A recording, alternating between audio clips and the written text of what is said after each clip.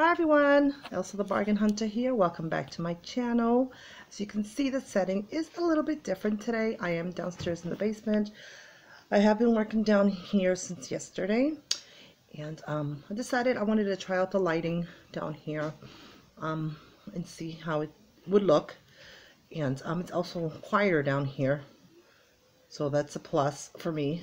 And just to show you guys a quick little something of what I've been doing since yesterday, trying to organize all my buckets, containers, and stuff like that. But I'm also on here for another purpose, but I will let you guys know that as soon as I turn the camera around slowly and show you guys what I have going on so far.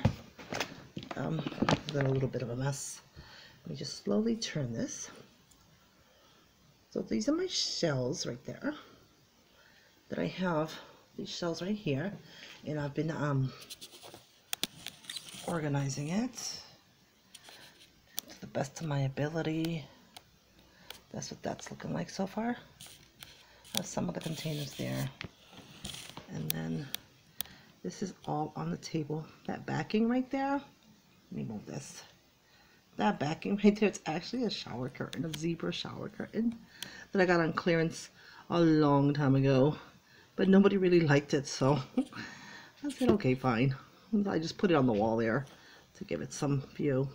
My 2020 vision board is a little covered right now because I have these containers right here. It's all the ones from Dollar Tree. Got them stacked up there for now until I get some more shelving. But yeah, this is what the table's looking like so far. Not too bad. Anyway, guys, just figured since I was down here showing you guys that, I'm on here because my daughter requested it that I do a video first from her, and I was like, sure, how can I say no? So this is what's going on. A lot of you guys know Eli, my grandson, one of my 6 grandkids, and he's very well known here by you guys, and you guys give him a lot of love, and I really do appreciate that.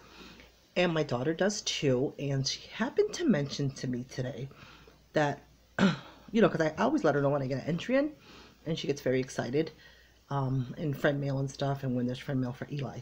And we were trying to, Eli's birthday's coming up on the 5th. He's going to be 5 in April. And she's, like every year, she's trying to figure out what to do for him. I told her to go as cheap as possible because Eli said he doesn't want a party. He just wants the gifts. Typical kid, right? But you know, she wants to do something for him. It's her only child, and she wants to do something for him. So we're thinking a bouncy house and stuff like that. So it might be outside. It's going to be in April, and but she's stuck on outdoor birthday activities. So she said, she asked me to come on, and she says, "Ma, your subscribers support you and they help you out a lot. Do you think they can help me out? And I know there's a lot of your subscribers you're close to," because she knows that I talk to a few of you guys off of YouTube aside from comments and stuff. And she says, "Ma, they're very supportive of you, and I know they love Eli. Do you think they can help us out?" Because I do help her, you know, with planning and stuff. "Do you think they can help us out because I'm stuck on outdoor birthday activities?" So I told her, "Sure, Mama, I'll go on and see, you know, what's the worst. Either we get some advice or we don't." And I let her know that there are a few mothers and a few grandmothers in my YouTube family, and I knew that you guys would help me out. So basically what we're looking for is ideas, just ideas. What are the best outdoor backyard activities for a 5-year-old? Even though he just wants his gifts, we want to make it memorable for him, and we don't want the kids to be bored. You know, I know they're not going to be bored anyway, but we don't want the kids to be bored. So she wants to try different activities. You know, growing up we did pin the tail on the donkey and stuff like that, but these kids aren't going to go for that. So for the younger mothers out there, you guys probably have a better idea than us grandparents, because us grandparents stick to the old-fashioned stuff. but I don't know, maybe I'm wrong, but I know I stick to the old-fashioned stuff. So if you guys can help me out, help us out, help Eli out with any suggestions for outdoor birthday activities. Yeah, I guess that's what you would call it. So yeah, it's gonna be in April. He'll be 5.